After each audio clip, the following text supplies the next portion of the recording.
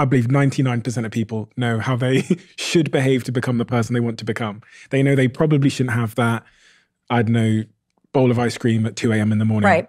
They know that they probably should get up in the morning and run for 5 kilometers. They know they probably should check in with their friends and family. They probably, et cetera, et cetera, et cetera. But here's the thing.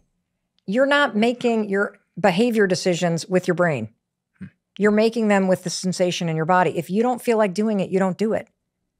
See, before it even gets up here, you feel it in here. And this was the thing that was revelatory for me. It's like, oh my God, like my emotions drive my entire life.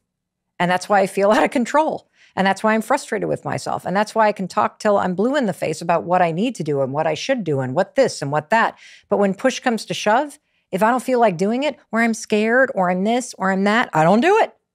That means my emotions and the sensations in my body and the patterns that have been hardwired for a long time and the coping mechanisms that just run on autopilot, that's what's driving you. It's not up here. So we've broken our cycle. Who has? Well, I don't know.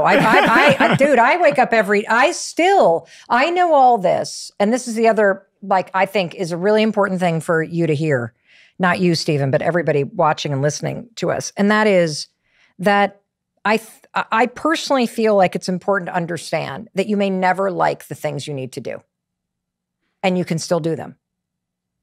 Like, I will never like getting out of bed. And I still get out of bed when the alarm rings.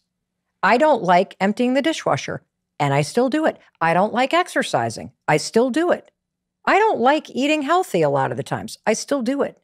I don't like taking a breath and centering myself. When I really want to just scream at my husband, and I still do it. Because I let my emotions and my anxiety and my trauma responses and my fears run my life for far too long. And I would rather be in the daily, I don't know if you call it a battle or you just call it, I'm just in a daily dance with myself to constantly come back to alignment and peace and showing up as the kind of person that I want to be, rather than how I may feel in the moment. What you think about yourself then drives the things that you do. Is it thought-driven or behavior-driven? Is it nervous system-driven first? Is it subconscious-driven first? Here's what I know.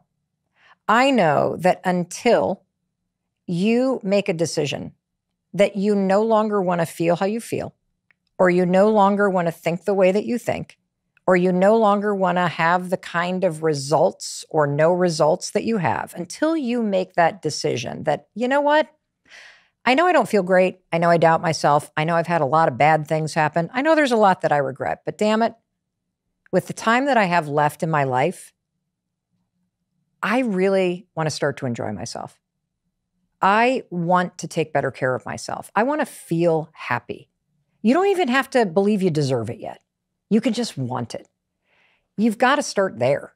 You've got to start with wanting something better for yourself. And then I personally think the most important thing is to start acting like the person who has the things that you want right now, even though you don't feel like it. And the reason why I personally prefer to hack this change of going, okay, I want to, here's something that I am working on right now. So I'm 55 years old. I'm in the middle of menopause. It's a complete nightmare. And I feel as out of control with my body as I did when I was pregnant with one of our 3 kids. Like, everything's changing. It's really confusing to figure out what's going on. I could go on and on and on about this as somebody who's in the middle of it, trying to figure out what to do around my changing hormones and how to get better control of my health. And so what do? I feel a little discouraged right now. I don't really know what to do. I just know I don't like how my body is feeling and how it's changing. And so I make a decision and a commitment to myself that I want to feel better. I want to understand this. And so that decision is super important, because without deciding that I want to do something, I'm not doing anything. And then I start to study all of the experts and what people have to say about this topic of hormone balance and gut health and women's health and how to regulate your hormones naturally and what to do. Like, there's just so much information out there. And then I make a decision. Okay, well, what are the 2 or 3 things that I'm going to do? And then I start doing it. And I wake up every day and I do those things, even if I don't feel like it, even if my self-talk is pretty poor.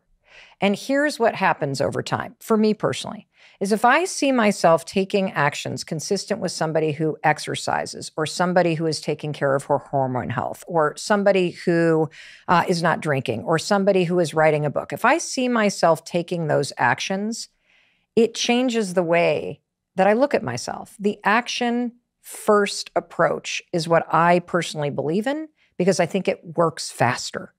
Everybody that hears you saying that and everybody who sees people be disciplined in that way, the illusion is that they're just profoundly motivated. Oh my God, no. No, I think motivation's garbage. I mean, and I always thought that was funny, given that I was a motivational speaker for a long time. And here I think it's garbage. And the reason why I think motivation is garbage is because it's not there when you need it. And I don't rely on motivation. I do not expect to feel motivated. I do not expect to feel like doing things, and I make myself do them. That does not mean, by the way, that I have great willpower. That does not mean that I consider myself to be a disciplined person. That means that I understand the biology of how most human beings work. And the biology of how most human beings work is that you feel a sensation in your body. So let's just take an example like getting out of bed, okay?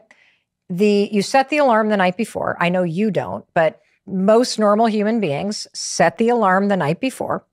And when the alarm goes off, you're going to get out of bed, right? I mean, that's how it's supposed to work, because when you set the alarm the night before, you're setting it for a time where you're basically supposed to get up. So you are making a promise to your future self in the morning that you're going to get out of bed.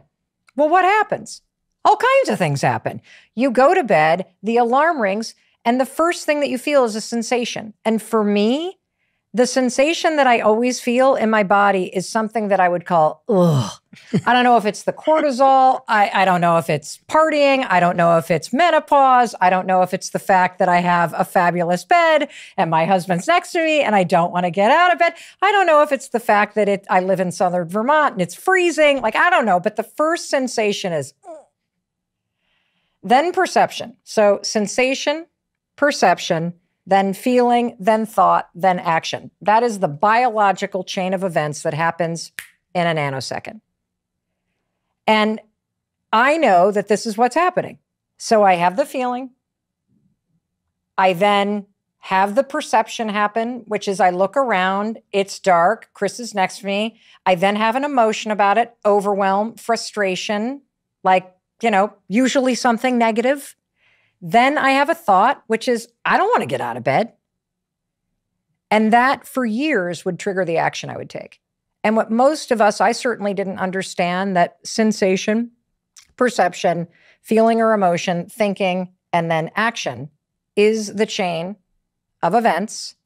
That is how you're hardwired. This is how it works. This is how it works. It wasn't until I understood that, holy cow, if I don't reverse the chain, my sensation, my perception, my emotions about things, and my thinking, all 4 or 5 of those things actually precede what action I take. And I'm not in control of what I'm doing. My emotions and my sensations and my trauma and like all of the stuff that has been running on like autopilot forever, that is controlling who Mel Robbins is. And at some point, if that's working for you, fantastic. If there's an area of your life that you're not happy in, then you got to reverse the order. Or, and you can go to therapy for months and months and months and do the work, and slowly but surely you will change the way that you think, which also helps. But I find that understanding that that is the chain of events. And for those of us that have any kind of childhood trauma, where sensation is the first thing that you feel that then triggers that whole pathway, or you have any kind of anxiety, again, sensation of the alarm that then triggers a whole pathway of action and reaction. This is one of the reasons why you feel out of control. It's because the sensation and the wiring in your body is actually triggering this chain reaction and you don't even realize it. It's why avoiding things or freezing has become your default response to everything, because every sensation triggers the exact same thing, which leads to an action of avoidance. And the way around that is to flip that and start with taking better actions regardless of how you feel. There's two ways around it. One is to work with a licensed therapist who can help you do the deeper work of understanding yourself and understanding your default thinking patterns and doing the work to challenge those assumptions and change the way that you think. That absolutely works if you will commit to the process of doing it. The second way, and you can do these together, certainly how I did it, is to look at your behaviors and understand that there is this chain of there is this order that happens in your body, and reverse it. Take a behavior first approach. If you want to get in better shape, what does somebody do who is in the kind of shape that you want to be in? Ask yourself what the behavior is, because I'll tell you, the reason why you're not taking those behaviors is because this chain of events in your body, from sensation to perception to feeling and emotion to thinking, is constantly telling you, I don't feel like it. I don't want to. It's not going to work anyway. I'm going to eat that thing. Yeah, I'm going to eat that thing. I'll do it tomorrow. And you can reverse it.